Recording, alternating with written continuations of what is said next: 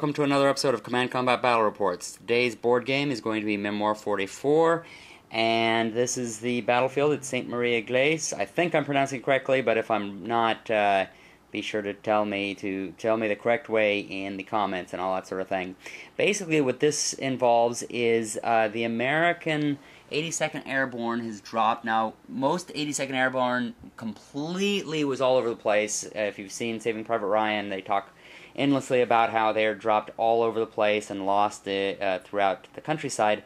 But this particular group actually parachuted and landed pretty close to one another, and they were able to regroup and get going pretty good. This is St. Marie Eglise. They're rushing in to try to take it. The Germans are sending in reinforcements to try to hold them off.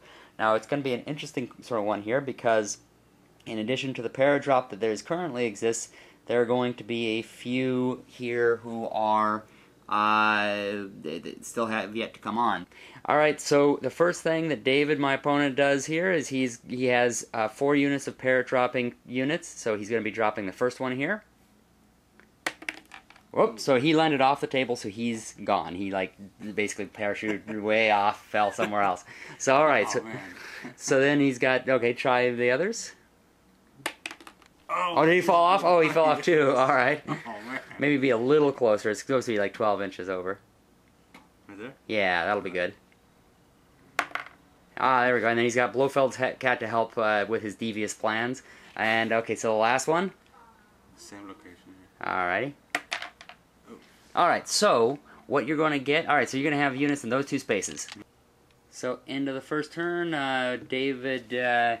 he has these guys on the board, of course, because they parachuted in. He shot with them, didn't hit anybody, and I did movement on the left and just got those guys into the trees. Alright, both of us did stuff on the same flank. He chose his right, which is my left, and I did a counterattack on it, so he moved this guy up to there, and I moved those guys sort of moving up towards them. Alright, so David went in the center. He rushed up and attacked the guys in there. Dwindling them down. I brought the tanks up, hit them, and had them fire there at those guys. Oh, actually, just caused them to retreat. That was it. So Dave played headquarters, and he assaulted into there, took those guys out, now has 1 point. Moved these guys into there, although I'm not sure if that was this turn or last. And then moved those guys over there. I played assault all on the right side, so all my guys moved forward, shot up there.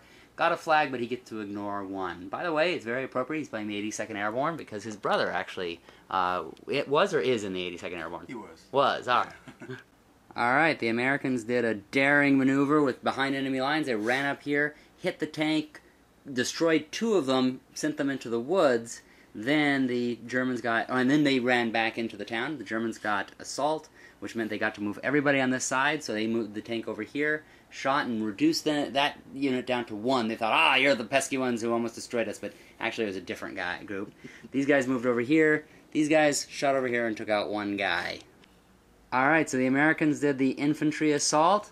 They sent these guys running up here. This is that same unit that had been the bane of the German tank's existence. They had run around here and took out 2 of the tanks, run back. Now they ran out here, hit the tank, caused it to retreat, and out of 5 dice, he didn't get a single grenade or a tank, because he had 3 from them and 2 from another unit, and all they did was they caused it to retreat there 1 time. So, the Germans came back with a probe, which they fired back on them, managed to cause that heroic unit to retreat back there and kill off the other ones. These heroes have managed to stay at a full stand as much as they've been doing.